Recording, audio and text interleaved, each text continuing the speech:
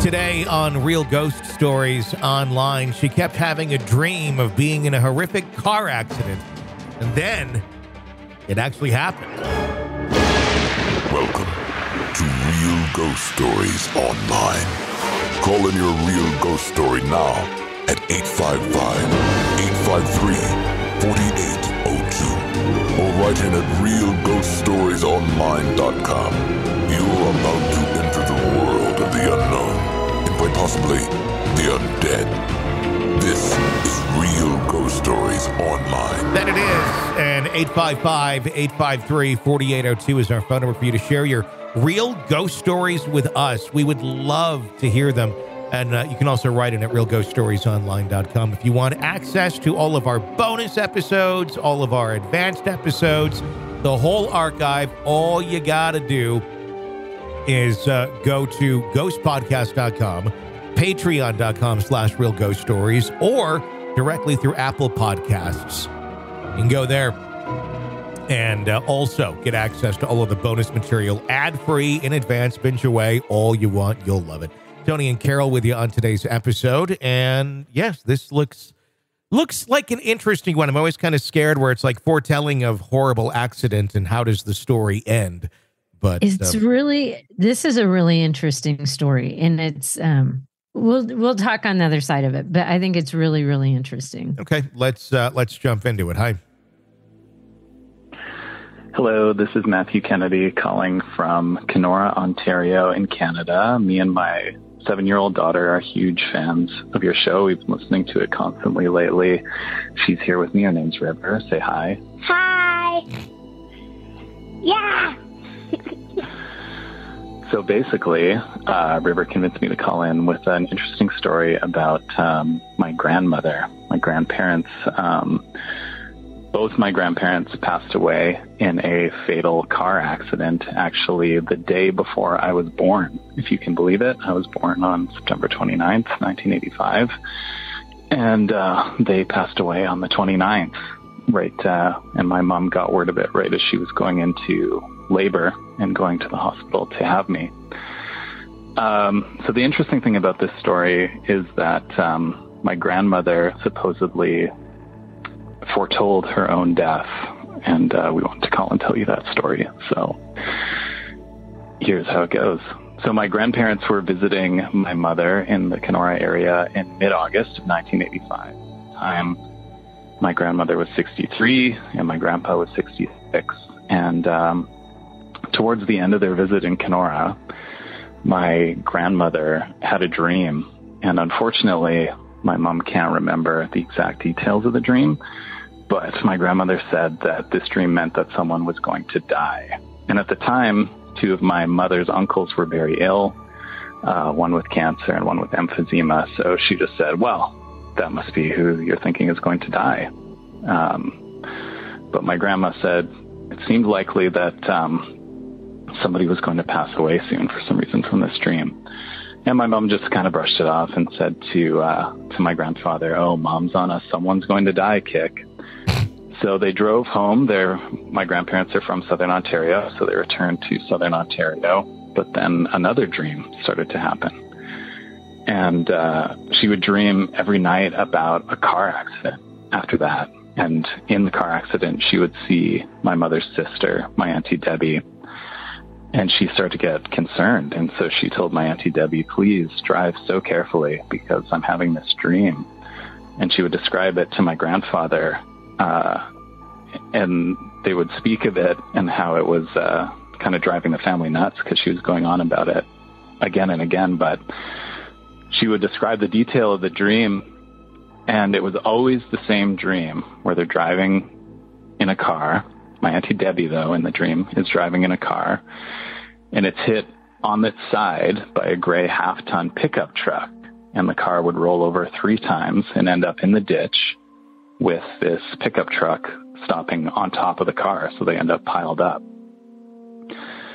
And she kept having this dream for weeks, and it was driving my Auntie Debbie nuts and my grandfather, because she would bring it up basically every day. And eventually she called my Auntie Debbie over to her house on a Tuesday and said, please just drive so carefully. I'm still having this dream. And now my Auntie Debbie was starting to get pretty scared because her mom just wouldn't let this go. And she left and drove herself to work, and she was very nervous driving herself to work at this point. But life went on. My grandparents went to church on that morning, September 29th. They had coffee for an hour with their friends from church, and it was a really beautiful September day, and there'd actually been some tornadoes in the area, but this was a beautiful day. So they went to get my grandfather's brother and sister-in-law, that would be my great aunt and uncle, Joan and Richard. And he said, you know what, let's go for a drive today. It's a beautiful day. So they said, yeah, let's go for a drive up and see some of those farms that got wrecked in the tornado and, see how the rebuilding process is going.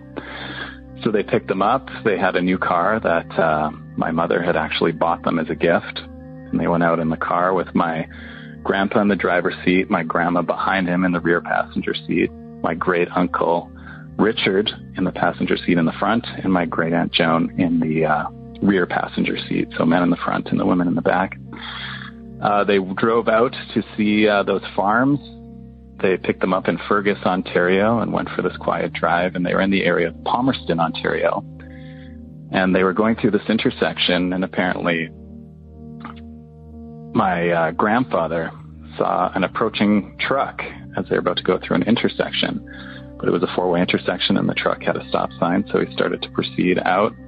And then at the last minute, he cried out to my Uncle Richard, I don't think that guy's going to stop. And then he turned the wheel sharply to try and get out of the way, but it was too late. The truck ran the stop sign and slammed into the side of them. The car flipped over 3 times. They were hit on the left side, with the gray half-ton landing right on top, exactly the way that my grandmother had had the dream. My grandparents died instantly, because they were both on the left side of the car. My grandmother died of a broken neck. Grandfather died of a broken rib that pierced his heart in the impact. And my great uncle Richard and Aunt Joan, they survived, and they were able to tell the story of the crash, which is how we know the details. And but have had permanent injuries for the rest of their lives. And so, as I said in the beginning, my grandmother was warning my Auntie Debbie over and over again, please be careful while you're driving and keep having this dream over and over. Will you die the exact way as this accident? And my mother feels that she was actually seeing herself in the car because my Auntie Debbie and my grandmother in profile look almost exactly the same. So again and again, she was having this dream that what I guess was trying to warn her that she was going to die in this car accident, and that's exactly how it happened. And I just missed it. I just missed meeting them by one day because, as I said, they died the day before I was born. So grandparents left, and then I showed up. But thanks for hearing our story. Hopefully, me and River will get to hear it on the show, right, River? Mm-hmm. Thanks for listening. Bye. Bye. Reminds me of Harper. I think Harper started on the show at about the age of 7, honestly. I know, it totally makes me think of the relationship between you and Harper because they listen to the show together. Yeah.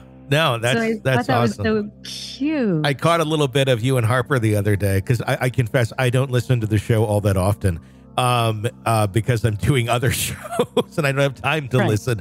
But oh my goodness. I mean, last time me and her did a show together was probably 4 or 5 months ago. And I know you and her have been doing them, but I was like, oh my God, she sounds so much more mature on the air now, doesn't she? Than even just like a few months ago. I was like, oh my goodness. She's grown up so fast. I know. It's a weird dynamic to grow up with having grandparents that died. My grandparents died in a car accident before I was born as well. That's interesting. Yeah, not like the day before, but a couple years before. But they were both killed on impact. But yeah, it's that's very interesting to hear that story and those perspectives, and kind of the insight and the feelings that were observed there. To me, like it's such an incredibly sad story. Number one, yeah.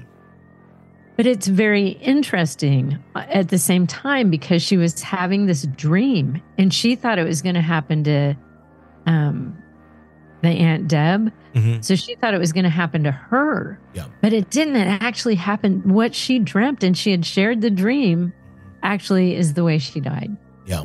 And I think that's so interesting that that's even like, how does that work? And how can you have this recurring dream that plays out how you're going to die? Well, if you've discovered like you have a dream that plays out how you die in a car, you just simply never get in a car again for the rest of your life. And in then, her case, it wasn't her that was dying No. in the car. Yeah. It was that. So now the aunt. You restrain your relatives. Exactly. Like you could never get in the car again. Yeah.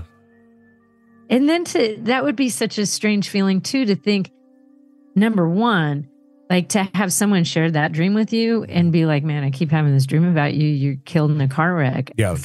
My God, how do you deal with that? And then when you hear it did happen and everything that had been shared with you came true, but it happened to your sister. Yeah. Or I'm assuming it was a sister. Yeah. I mean, it's creepy. That is just crazy. And then just one day prior, they died and then never even got to meet him. Yeah. And then poor mom having to go into labor and deliver this baby and hearing that horrific news. I can't imagine the range of emotions that went along with that. The stress that you're under at that moment, and then you add that to it. No, that's horrible. Yeah. It was it's so incredibly sad and so incredibly interesting at the same time. Thank you for sharing that story with us. I hope you Hi, and River River. continue to enjoy the show together. I'll let Harper know that you're listening, because she always gets a kick out of it when she knows that somebody kind of her age is like into the show too. So, and I know there's a lot of people out there, but I'll let her know. She'll get a kick out of that when I see her in a little bit. All right, that's going to wrap up today's episode of Real Ghost Stories Online. If you like the show, keep us on the air, becoming a supporter of ours, a premium subscriber through Apple Podcasts. You can do that right there, or patreon.com/Real Ghost Stories, or ghostpodcast.com, our original source for that. Still there. You can get all the bonus content right there and binge away at any time. Until next time, for Carol, I'm Tony. Thanks for listening to Real Ghost Stories Online.